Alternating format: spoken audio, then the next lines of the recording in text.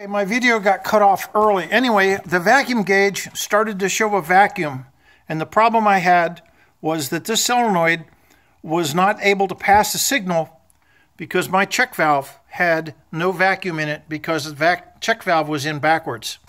If you want to check your car, the simple way to do it is you put a vacuum gauge on one of these hoses. If you take this thing off of here and you measure the vacuum on that hose down there, you'll be able to see if it's working. This is when the engine is cold. You can also use a T like I did. And if you use a T, you can monitor the vacuum and you can have it connected at the same time. My problem was I wasn't getting vacuum coming up this hose. It wasn't coming out. It wasn't going to this Y, which feeds the smog pot on the left and the right. And as a result, the air was blowing in here. My pump was running. My relay had gone bad. My pump was running and it was trying to blow air in here, but the smog pot never opened.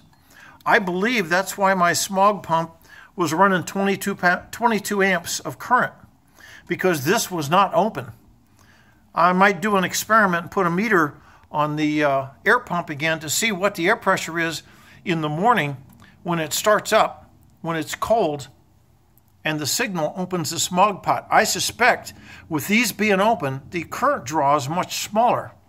It also makes me believe the relay on the the RCM module is failing because you don't have these opening. If these don't open, the head pressure is much higher on the compressor, this compressor, and as a result, the current going into it is much higher. Also, I put some copper anti-seize compound on here, which is a good way to keep corrosion out. I used is 100% pure copper anti-seize compound, but any anti-seize compound will help keep the connection cleaner. I didn't even wipe it off so you can see it.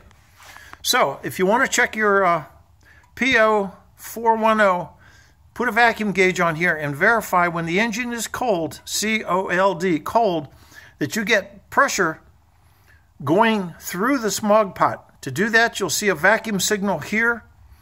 And like I said, you can use a T if you want to. But it's real important. If you don't get vacuum here, the hose is either bad, the solenoid is bad, or you have a problem with some of the piping. This pipe goes underneath the supercharger, and if it fails, you'll never see it. It'd be a real monster to fix. If that failed, I would just run a hose across the top. Whatever. Anyway, this is why I've been going crazy with my car, because my code would come up about every 90 miles. I'd almost get the computer reset, because if you clear the codes, once you clear the codes, it takes about 100 miles of driving before the car's emissions ready. It has to reset all the calibrations, and every 90 miles the thing would fail on me, driving me cuckoo. A short trip, I'm sure. Y'all enjoy. This is Woody. Good day.